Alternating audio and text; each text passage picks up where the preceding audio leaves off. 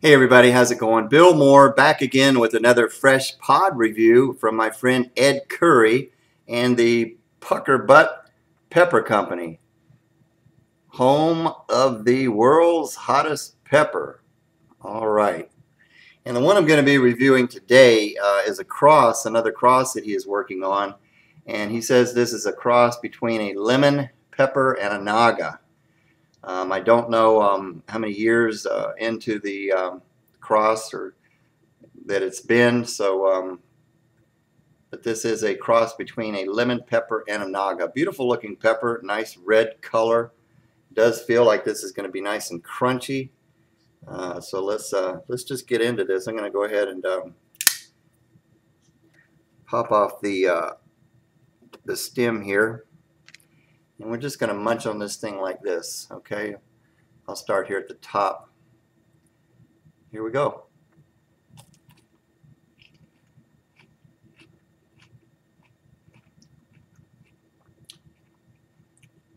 Mmm.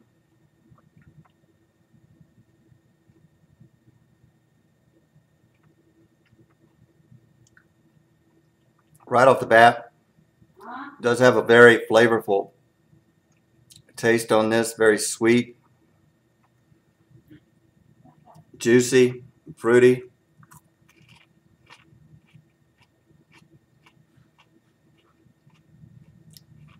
Very juicy.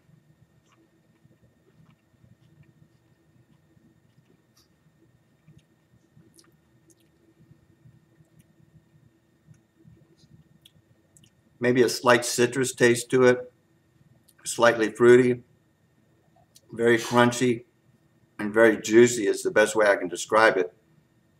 It's not floral, it's not bitter.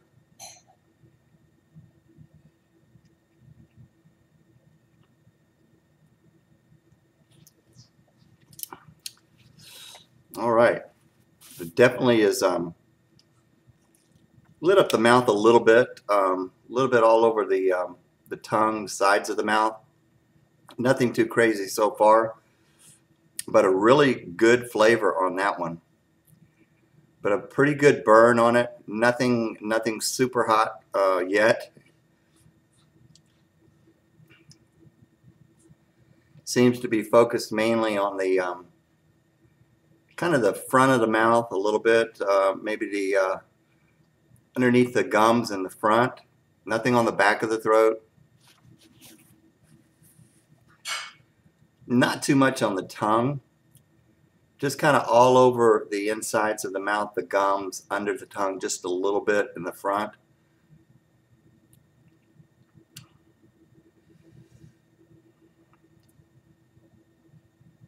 Definitely, I would put this in the maybe the same heat level as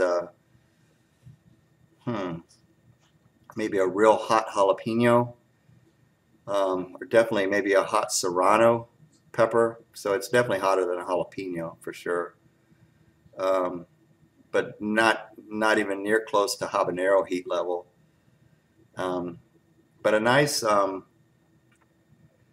it seems maybe slightly stingy, not too stingy, but just a nice kind of a warm burn in the places that I described so far. I think it's definitely peaked. It's not getting any worse. But that is a very flavorful pepper. Forward, it's on the front of the mouth mainly. It hasn't moved back or anything like that. It's not on the back of the throat. It's not really on the tongue. It just kind of seems to be front, behind the lips, around the gums, in that area, maybe slightly on top of the roof of the mouth in the front. So I'm probably going to keep this video pretty short.